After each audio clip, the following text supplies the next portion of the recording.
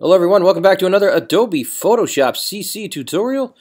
I'm in Photoshop CC 2019 and I'm going to show you how to do some awesome things.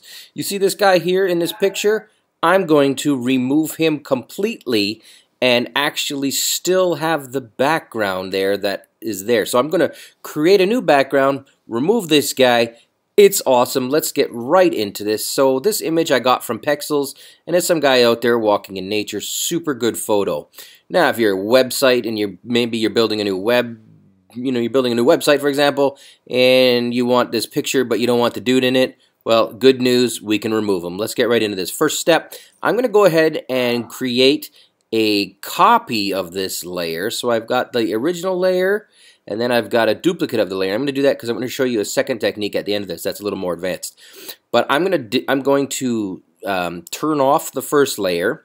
Now, the next step here is we're going to be working on the top layer. I'm going to go ahead and grab my rectangular marquee tool, and I'm going to draw a box around this guy. And actually, that's probably not good enough because I want a little bit of space at the margins. So I'm going to go out a little bit more, and that looks pretty good. Now, normally you would just want to, in old school Photoshop, like years ago, you just want to cut them out, right? But that's not what we're going to do. We're going to go to Edit, then you go to Fill, which is bizarre because your fill, it's not the first thing you think of, but you go to Edit, Fill, then you go to Content Aware. Now make sure that color adaptation is checked and opacity is 100%. Now I'm going to left click on OK and watch this.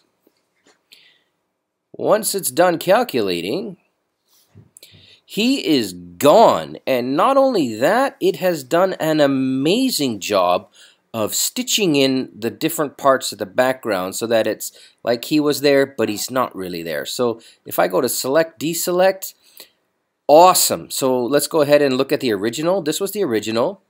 So I've got that, and now this is the new version. Now, a hawk-eyed person could probably go in and go real close and say, hey, that doesn't look 100% correct, but unless you knew what the hell you were looking for, there's almost no way you would know that. Now, the second thing I'm going to do is I'm going to show you a second technique. So if you want to have it so that the guy's there, but he's only like a little bit there, but he's kind of like blurring himself in, so you've got like a really cool effect, what you can do is you can go ahead and reduce the opacity, and check this out. At 100% he's gone, at 0% he's there in his full, but if you go to like let's say we go to like 70%, it's like he's there, but he's a ghost. So really, another super cool way to work with this type of stuff.